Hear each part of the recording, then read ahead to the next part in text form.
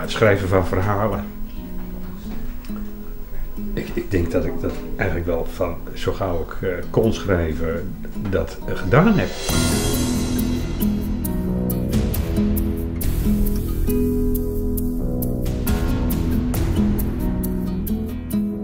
Ja, waar zitten we hier? Ja, in mijn boekwinkel.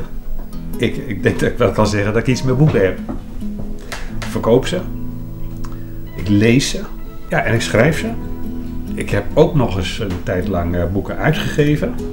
Ik geloof het enige wat ik nog niet gedaan heb, is zijn boeken inbinden. Ja, en dat is natuurlijk best wel uniek. Er zijn maar heel weinig boekhandelaren die zelf ook boeken schrijven.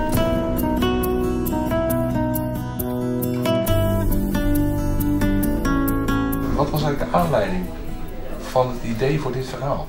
Dat ik in die tijd dat ik daarmee begon, veel nieuws zag over echt corrupte toestanden in Afrika.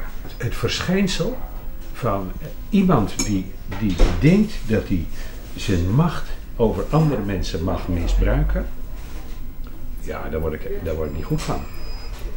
En dan begint het een beetje te ratelen daarboven.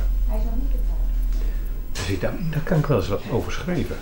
Dat je een stuk emotie erachter kunt laten zien, wat je vanuit het journaal natuurlijk niet binnenkrijgt. Gewoon, ik ben gewoon gigantisch kwaad op die vent.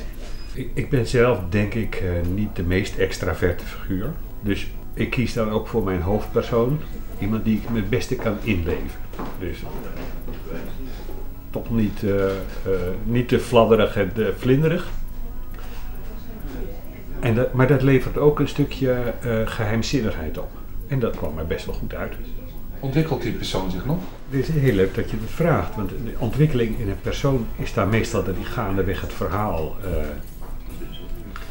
zichzelf leert kennen of in een andere verhouding tot zijn omgeving komt te staan. Bij Olie op het vuur is het zo dat die ontwikkeling die heeft al plaatsgevonden. En met dat het verhaal zich ontwikkelt, kun je eigenlijk teruggrijpen op die brokjes ontwikkeling.